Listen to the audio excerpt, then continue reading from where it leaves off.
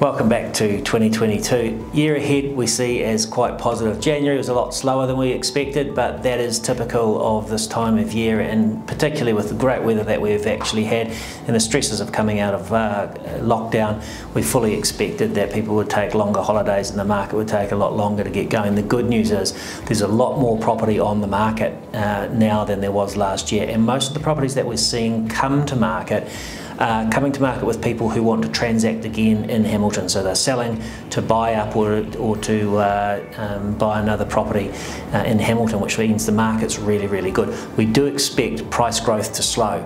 We think the market has actually undergone significant price impact in the last year. It was quite a freakish market, a market we haven't ever seen before. We were seeing multiple contracts on almost every property that we brought to market. We don't think we're going to see that again, and already we're seeing properties that have come to market have subject to house sale deals on them, where the people are needing to sell their home to actually buy the next one. So prices will slow, but we think volume will continue to be good and people will continue to exchange in Hamilton. That's what we see for the year ahead.